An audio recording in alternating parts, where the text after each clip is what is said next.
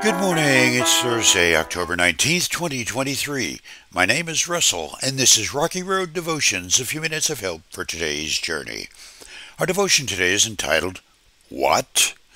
And our scripture is 1 Corinthians chapter 12, where the Apostle Paul writes, Now, dear brothers and sisters, regarding your question about the special abilities the Spirit gives us, I don't want you to misunderstand this.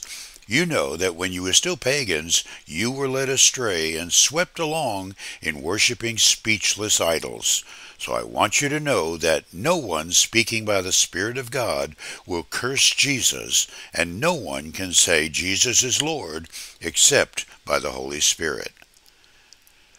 The church at Corinth was particularly gifted by God. It seems all the gifts of the Spirit were in full-blown operation there, and the church was becoming a seedbed of confusion as to what was acceptable behavior.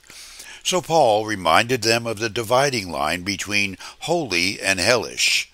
On that line stands Jesus Christ. Those who speak and act with impunity towards even the name of Christ do not belong to the kingdom.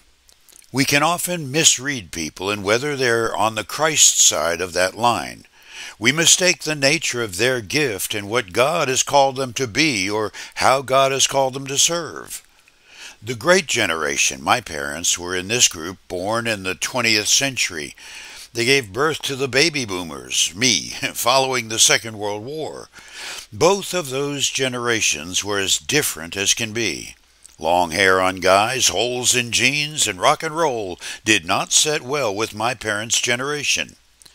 And bodies covered in tattoos and gender-neutral same-sex everything doesn't set well with mine. But, as Apostle Paul might say, the gifts and spirit are unchanging and not up for debate. We should not miss that. When I served as pastor at tiny Greenville, Florida, the church gave me a 50th birthday present. A gift certificate to the local undertakers. What?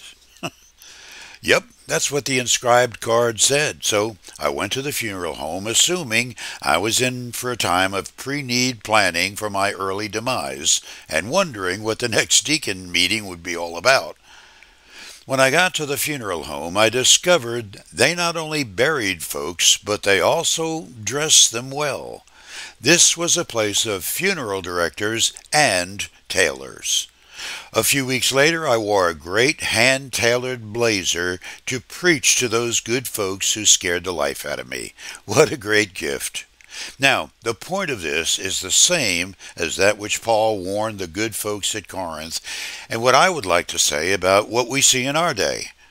We must not let long hair or short, spiky, multicolored hair or any other surprise hair, nor tattoos, piercing, clothing, shoes, or lack of shoes, or anything else under the sun interfere with what's going on underneath that person's skin. I had assumed the worst about the great gift that was given to me. We must not make the same mistake in the kingdom of God.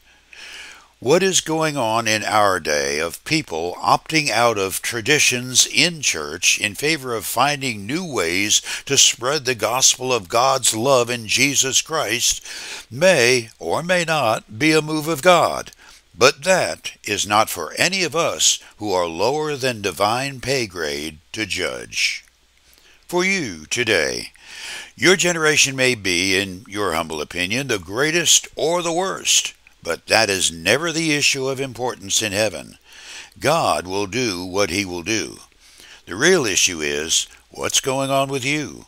What are you doing to speak the word of truth to whatever generation God puts in front of you? You chew on that as you hit the rocky road. Have a blessed day.